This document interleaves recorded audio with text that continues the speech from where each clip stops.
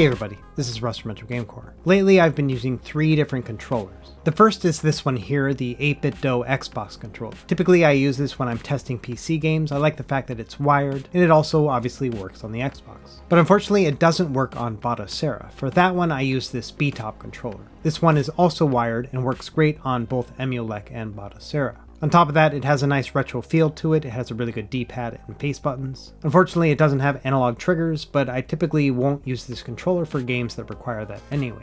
And then finally, when I just want to test something really quick, I actually have been using this tiny little 02 from 8BitDo as well. This thing is I think maybe 20-30 bucks, and it's just super cute and easy to pair. And so those are the 3 that I typically will use. So today we're going to check out a new controller that I think might actually replace all 3 of these. And that is this one here. It is called the KingKong2 Pro controller from a company called GuliKit. And I actually have no idea if I'm saying that correctly. Either way, this is an Xbox style controller that has a ton of versatility when it comes to the control scheme, and also some really nice quality of life features. A really good D-pad, Hall sensor analog sticks as well as analog triggers, and just overall a really professional feel. And I had heard good things about this controller, and so when the company reached out and asked if they could send a review unit, I said sure, let's check it out. And so, without any further delay, let's actually check it out. Okay, and so this is what the box looks like here. And this one actually came via Amazon. I think it retails for about $70 altogether. Inside it does come with a USB-C cable, which can be used for both charging as well as wired connection.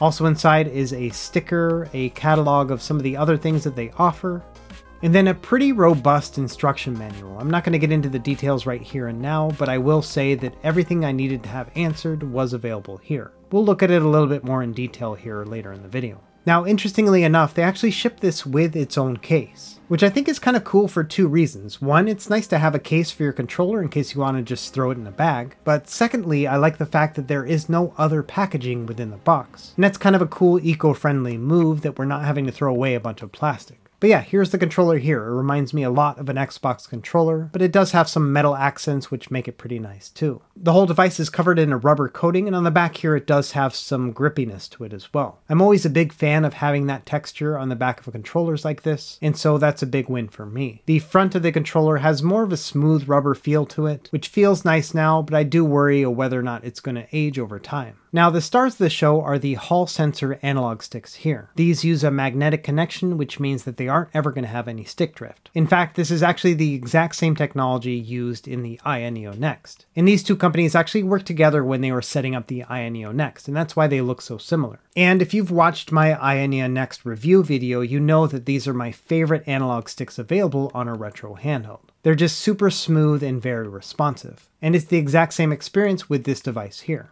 My only criticism is the actual texture of the analog sticks themselves. I just wish it was a little bit bumpier and easier to grip. But overall, I think the overall feel just can't be beat. Now let's check out the D-pad, and surprisingly this one is really nice too. It has a nice classic retro feel to it, it has a good amount of travel, it pivots really nicely, and it feels nice and tight too. These are the 3 qualities that I value most in a D-pad, and it knocks all 3 out of the park.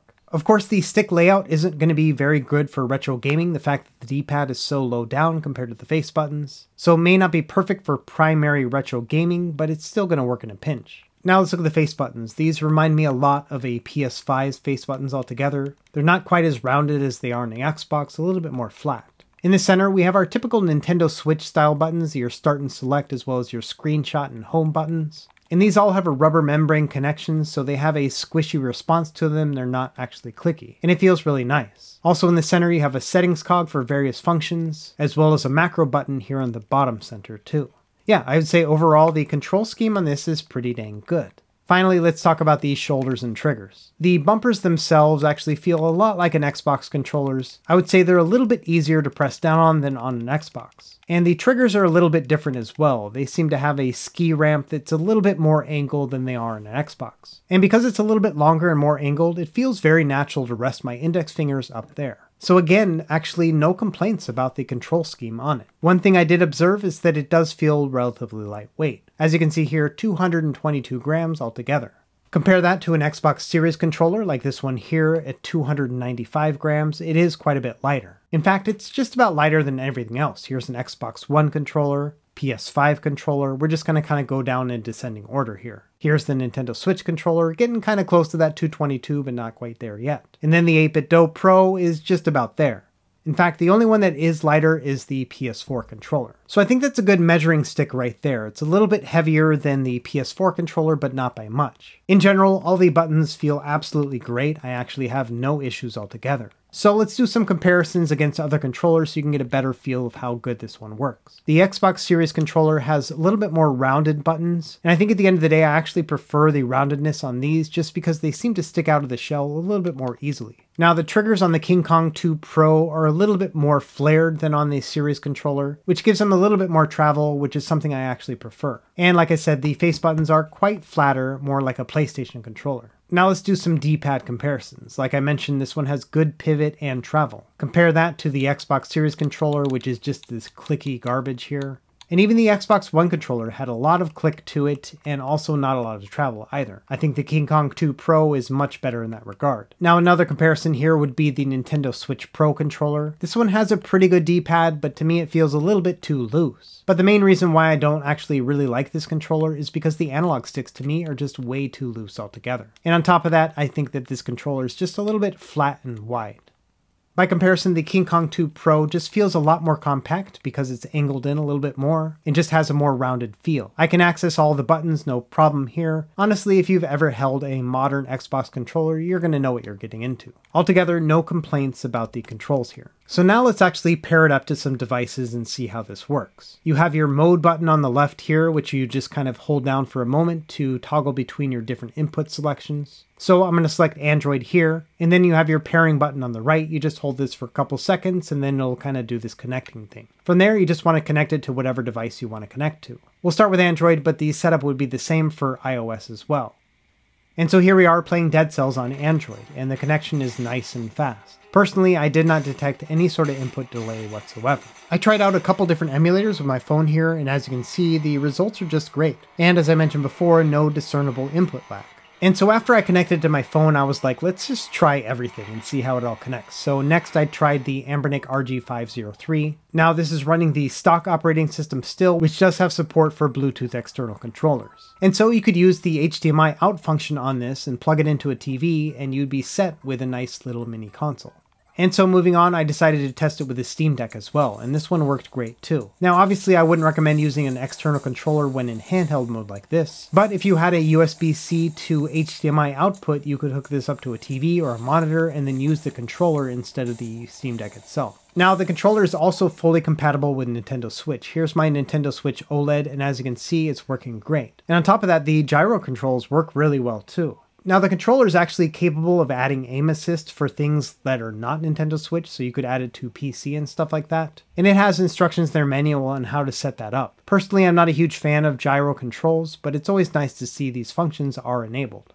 And another test I like to do with Nintendo Switch in particular is whether or not the controller can wake the device up. This will be really great when it's in docked mode. And as you can see here, you press the home button and it does connect to the device. So given the fact that this doesn't have stick drift and it has gyro and can wake from home, this will be a really great Nintendo Switch controller. So now let's try it out with wireless PC gaming. I'm going to move this over to X input mode, and then next I'll put it into pairing mode and then connect it to this PC. And it worked fine right out of the gate. It actually gets detected like an Xbox controller, so all the inputs are going to be the same. Now it is a little bit odd because the A, B, and XY actual button configurations are swapped. They're Nintendo style, not Xbox style. And so you're not actually going to want to look at the controller while you're playing, it's actually going to mess you up. But when it comes to actually playing it, no problem here. In general, I would just say it feels a lot like using an Xbox controller. And much like with Android and Nintendo Switch, the Bluetooth connection was nice and strong. But the thing is, I actually really like to use wired controllers, and so I did read that this one does work with wired connections, so let's try that out next. First thing I did is I unpaired it from Bluetooth, so that way it wouldn't connect to my PC accidentally, and then I just plugged it right into the PC. And it immediately detected the device and worked just fine, again with Xbox controller inputs. And so here I am playing Super Mario World on the Super Nintendo using RetroArch, and it feels just great.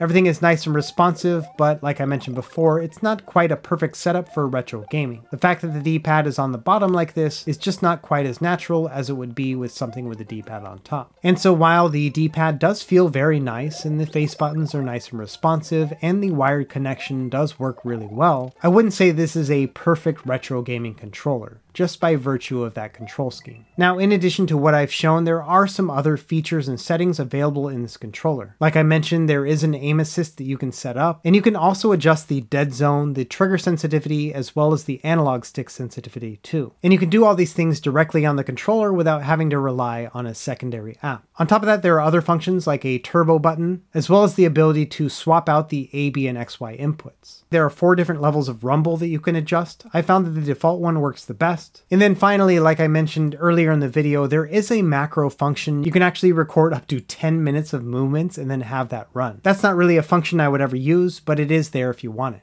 Another thing that's kind of interesting about this controller that I didn't notice initially is the fact that as you angle this in the light, it actually gives a purplish reflection in the metal components. It's kind of a neat little touch. I'm not sure if that was a happy accident, but I really appreciate it. It does make the controller kind of unique, but it also makes me wish that the face buttons lit up as well. So overall, I'm pretty happy with this controller. It does a lot of the things that I would want a controller to do. Number one, it has a wired connection. This is a really important seller for me because I don't like having to pair everything with Bluetooth as I'm testing new devices. Number two, I love the fact that it works on the PC, no problem. Number three, it works on Emulec and Batocera. 4, it works really well as a Switch device. And then finally 5, it works well with both Android and iOS too. So in that sense, it's almost a jack of all trades. There are a couple consoles that won't work with this controller, for example, Xbox and PS5, but just about everything else works well. And it's very easy to pair it to various devices using the nice labels here. And it's kind of cool that it charges the device as you're playing it wired too. So for my summary, I usually do what I like and don't like, but honestly, there's not a lot I don't like about this device. So instead, I'll talk about what I like, and then some of the things I'd love to see in the next version of this controller. In terms of what I like, I think it's the perfect size. It feels like an Xbox controller, just nice and compact. I love the Hall sensors for the analog sticks and the triggers. The fact that they have a magnetic connection means we won't have to deal with stick drift in the future, and that connection gives you a true analog input. The D-pad and the face buttons are really good. They're not perfect by any means, but altogether no complaints other than the placement of the D-pad when it comes specifically to retro gaming. It's kind of a lose-lose situation with a controller like this. It really is going to depend on what you want to use the controller for. Overall, I think it's really easy to configure the controller. I like the fact that it has labels on the top to know specifically what you're going to connect to. And then the instruction manual answered all the other questions I had about the configuration. And finally, it's a really small thing, but I like the fact that they used an eco-friendly packaging when it came to the plastic case that comes with the controller. They could have just filled that up with a bunch of plastic that you'd throw away anyway, but I think it's super cool that it's actually a case instead.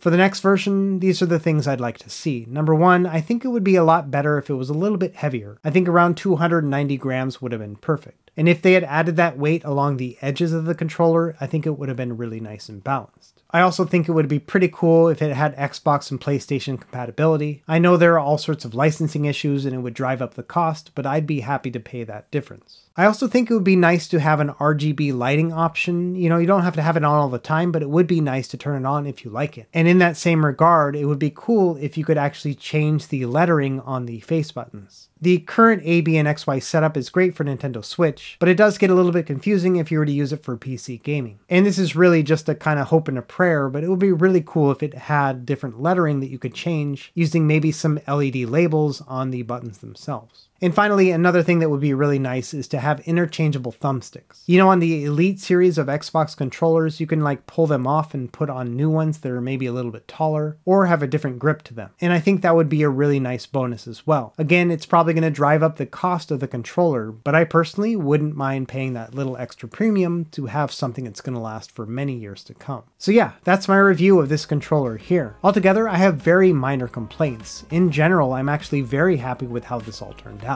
It's got a decent D-pad, it's got really nice analog sticks and triggers, and I think it has some really great connectivity. So let me know what you think in the comments below. Is this a controller that you would consider picking up? Or does your current collection of controllers satisfy you in general? Personally, given the fact that I have something like 20 controllers already, I'm not sure if I would have picked this one up myself, but now that I have it in my collection, I can see it replacing about a half dozen of the ones I already have. And to me, that's some pretty big praise. So I'll leave some links to the controller down below if you want to read more about it, and as always, thank you for watching, and be sure to like and subscribe if you found this helpful, and we will see you next time. Happy gaming.